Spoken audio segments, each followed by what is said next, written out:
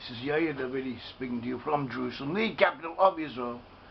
And I'm speaking to you on behalf of Brit-Am, movement of the 10 tribes of Israel. We hold that the 10 tribes of Israel are now to be found amongst Western nations. That is where the Muslim tribes are to be searched for. That is where they are to be found amongst Western peoples. Our movement, Brit-Am Hebrew Nations, works for this. We work to prove it. We do research on it. And we also reveal the results of our research. And we work towards a reconciliation between Judah, and the Jewish people. Judah, the Jewish people, and the lost 10 tribes of Israel, primarily represented by Joseph. That is what we work for. These are the 3 R's of Brit-Am research: revelation, reconciliation. And now we are going to discuss an aspect of the lost 10 tribes before they were exiled, but it has some implications concerning their future redemption. As we know, there's the holy name in the Bible. And this holy name is not pronounced. It means several things. It has various meanings, and all of the meanings are reconcilable with each other. They supplement and complement each other, as there's much evidence and much of the principles of the Bible. And his name primarily means he who is, or he who causes all that is to be.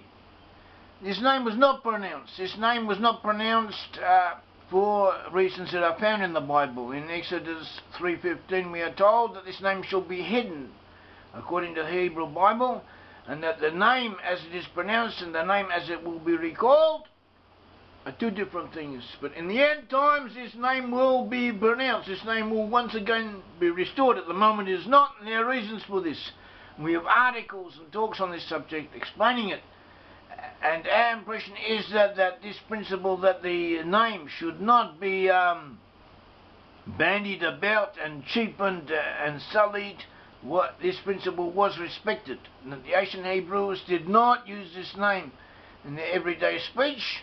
And this also applied to the lost 10 tribes. The lost 10 tribes of Israel, even though they were in so many ways pagans, they also respected the God of Israel, who was the God of their forefathers, and the God of Moses, who had given them the law.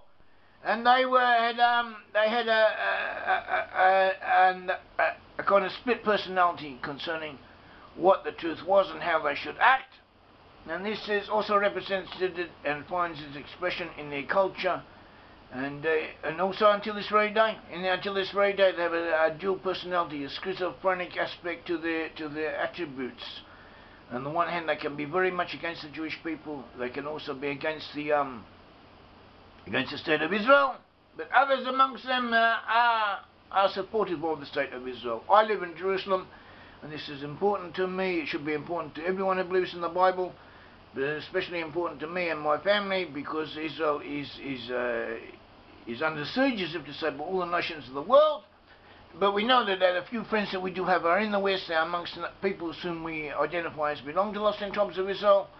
And if we want any changes to come about, it will come from there. Any changes for the better will come from there. That is where our best hopes are of finding support for the Jewish people. They are amongst nations whom we identify as descended from the lost 10 tribes of Israel. In ancient times, there had been 12 tribes of Israel. The 12 tribes of Israel had been united in one entity, one country, one nation, and this nation is split into 2 different parts. The northern tribes, the 10 tribes were the majority. They separated out. They had their own independent kingdom in the north. Whereas the tribes of Judah and Benjamin, and later most of Levi, were in the south, and there were also minority representatives of other tribes in the south in the kingdom of Judah. From the kingdom of Judah come most of the Jewish people today. And we have evidence that the name of God was not usually spoken on an everyday level. We have indications that the name Yair was pronounced as Yam. It was pronounced as Yam by the northern Hebrews, and also by by people in Judah as well in some respects. We have the name Abiyam. Abijam is how it's spelt, but it's pronounced as Abiyam. Abiyam was the son of King Rehoboam. In other words, he was a grandson of King Solomon. And King Solomon was the son of King David. And Brit-Am is mentioned in 1 Kings 14:31. There was also someone with the very same name, Brit-Am, who was the son of Jeroboam, the king of Israel. Abiyah is also known as Abiyah. Brit-Am is known as Abiyah. We find Brit-Am, king of Judah, is also referred to as Abiyah in 1 Chronicles 3:1 and 2 Chronicles 11:22, 12:16 and other places. Therefore we have Brit-Am being the same as Abiyah, and we have the Yah element of his name being given elsewhere as Yam. So here we have this principle that Yam was as if to say a replacement, was a substitute for the expression Yar. And this is something that we should take note of. And we also have the city of Ugarit on the North Syrian coast, also known as Ras Shamra, North Syria. This city is considered a Canaanite pagan city by archaeologists, and they place its date right back in the distant past. Emanuel Velikovsky showed that it was not to be dated so far back, was in effect contemporary with the Israelite kings, and a lot of its culture and its literature were in fact similar to that of the Bible. And we consider it to have been in effect an Israelite city. At all events, if it was not an Israelite city, it was a Canaanite city who had been very heavily infiltrated and influenced by Israelite elements. So this is an open subject. The debate is still going on. In our eyes, it was Israelite. At the very least, it was Canaanite who had been influenced by Israelites.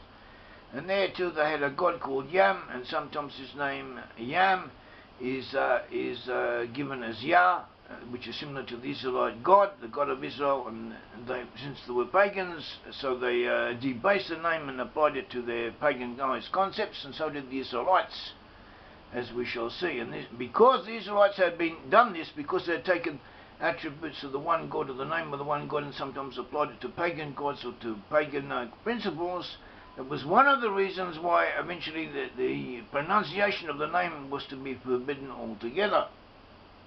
So we have this principle. We have another principle that the name, the full name of God was pronounced in the north as Yahweh. Yahweh. And this is in inscriptions. When we have Yahweh, this is a characteristic of the northern Israelites, who use this way of pronouncing the name and of writing it instead of using the full name as it appears in the Bible. And they did this, in our opinion, they did this out of respect, because they too did not want the name of God to be bandied around and cheapened, even though they themselves in their lives and in their cultic practices and in their religious and their pagan ways they went in, they were not respectable. Well, they still retained respect for the name itself. And the 10 tribes were in the north, Judah was in the south, as we said. They have the tribe of Simeon. The tribe of Simeon was also in the south, but not only was it in the south, it was way down to the south. It was in the southern Negev, the south of Judah, and also it extended through Sinai, and may also have encompassed part of eastern Egypt, or what is now considered eastern Egypt today. And Simeon was there, but nevertheless we find Simeon associated with the 10 tribes. It was not associated with the northern tribes. Sorry, it was not associated with Judah, it was associated with the 10 tribes. When the 10 tribes went into exile, Simeon is counted as part of them. So the way this may be explained is that the 10 tribes comprised not only the tribes to the north of Judah, they also comprised tribes to the east of the Jordan River. Reuben, Gad, and half Manasseh were to the east of the Jordan River. Also we have biblical references to Simeon having also settled to the east of the Jordan River. And in addition to that, the domain of the rulers of Samaria of the 10 tribes stretched therefore to the east of the Jordan River, and it went down south. It went past, or may have even at some times it also encompassed the regions of Edom, Ammon, Moab, and then it linked up with Simeon in the south. And far to the south of Israel, we have found findings, archaeological findings of a settlement known as Kantilet Ashrut in southern Israel, in the former territory of Simeon. There we find a settlement which, according to the artifacts and so on, relates to Samaria, relates to northern Israel more than it does to Judah. And here we have depictions of someone called the God of Israel, with the name of the God of Israel. But this is depictions of this personage, of this image, also show him with a female consort, a Canaanite goddess, and also shows an Egyptian god associated with him or beside him. So therefore we have a combination and synthesis, as if to say, of pagan elements with Israelite ones. And this apparently was to be found throughout the Israelite nations. And this is also shows us the degenerative aspects of the Israelites before they were exiled. There's also an inscription which mentions this god name. It shouldn't actually be pronounced in any way, but this is how they, in writing, say it was pronounced. Actually, no one knows how it was pronounced, because the Y may have been above the W may have been above, the Y may have been an I, and also none of the vowels are known to us. And there are numerous ways it could be pronounced, and we're forbidden actually to even try to pronounce it.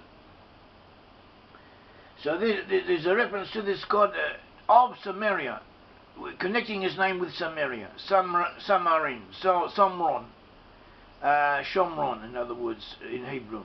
It is Samaria, and Samaria was the region in the north of Israel, which around which the northern kingdom of the 10 tribes was centered. And then also in parts of the Bible, Samaria is a name given, a generic name given for all of the 10 tribes.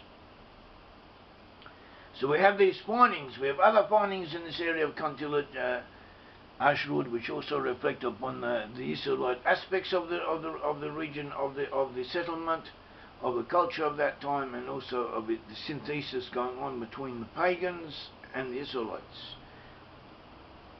And we also have we have references in the Bible of Israelite activity in that region. 1 Kings 22 tells us about King Jehoshaphat of Judah, who teamed up with Ahaziah, the son of Ahab of the northern Israel, to build ships in Etzion-Geber, which is to the southeast, close to modern-day Eilat. And it says Jehoshaphat made merchant ships to go to Ophir for gold, but they never sailed, for the ships were wrecked at Etzion-Geber. Then Ahaziah, the son of Ahab, said to Jehoshaphat, "Let my servants go with you, your servants in the ships." But Jehoshaphat would not. And also we have in 1 Kings 20, verses 35 to 37, and it says, "After this Jehoshaphat, king of Judah, allied himself with Ahaziah, king of Israel, who acted very wickedly, and he allied himself with him to make ships to go to Tarshish. And they made the ships in Etzion-Geber. But Eliezer, the son of Dodavah of Marashah, prophesied against Jehoshaphat, saying, 'Because you have allied yourself with Ahaziah, the Lord has destroyed your works.' Then the ships were wrecked, so they were not able to go to Tarshish. Tarshish was in Spain, near present-day Gibraltar, and it was a scene of Israelite activity. And eventually Israelites were to be exiled there. From the 10 tribes, Israelites were taken by Philistines and Phoenician proxies to that region, and they settled there, as archaeological findings show us. They settled there, they remained there for about 200 years, after which they moved to the northwest of Spain, and then shortly afterwards, or as an ongoing process in the centuries following that, they moved to Ireland and to Britain and to France, what is now known as France. And we have proven this, and there's proof of it. And so we see from that the Israelites had been active in this region, and both Judah and the 10 tribes, the northern kingdom of Israel, had also been active in this region of southeast Israel, south of Judah, and they were taken away. Simeon was taken away with the rest of the 10 tribes, and we have seen how before they were taken away they had already accepted or taken upon themselves aspects of pagan religion. We find in 2 Kings 17 a full lengthy description of that, which we shall go through very briefly, where it tells us exactly what happened. It says, now the king of Assyria, 2 Kings 17, beginning from verse 5, 2 Kings 17. Now the king of Assyria went through all the land and went up to Samaria. Samaria was the center of the northern kingdom of Israel, of the 10 tribes. He went up to Samaria and he besieged it for 3 years. The 9th year of Hoshea, the king of Assyria, Hoshea was the king of Israel. The 9th year of Hoshea, the king of Israel, took Samaria and carried Israel away to Assyria, and placed them in Hala and by the harbour, the river of Gozan, and the city of the Medes. For it was that the children of Israel had sinned against the Lord their God, who brought them up out of the land of Egypt, from under the hand of Pharaoh, king of Egypt. And they had feared other gods, and had walked in the statutes of the nations whom the Lord had cast out from before the children of Israel and of the kings of Israel, which they had made. So we see here that the Israelites, before they went into exile, they had gone in the ways of the nations around them, whom they should have driven out, but they had not done so, but they lived amongst them, or allowed them to live amongst them, and they had learnt their ways, and followed their practices. And also the children of Israel secretly did against the Lord their God things that were not right. It says secretly, actually in Hebrew it says yichapu, which means that they had synthesized, they had taken aspects of the Mosaic religion and they had applied them, intermixed them with the Canaanite practices. That is what this verse is saying. And they built for themselves high places in all their cities, from watchtower to fortified city. They set themselves up sacred pillars and wooden images on every high hill and under every green tree. Burnt incense on all the high places that the nations from the Lord had carried away before them. And they did wicked things to provoke the Lord to anger, for they served idols, of which the Lord had said to them, you shall not do this thing.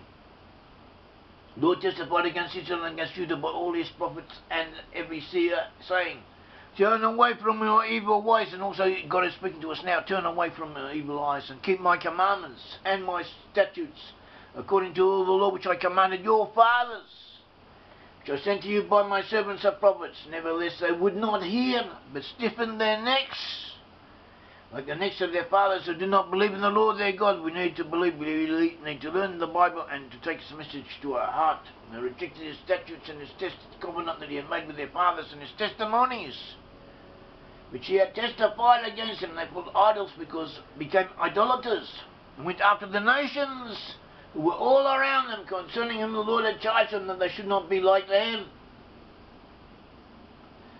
And so they left all the commandments of the Lord their God, made for themselves a molten image and 2 calves, made a wooden image and worshipped all the host of heaven and served Baal.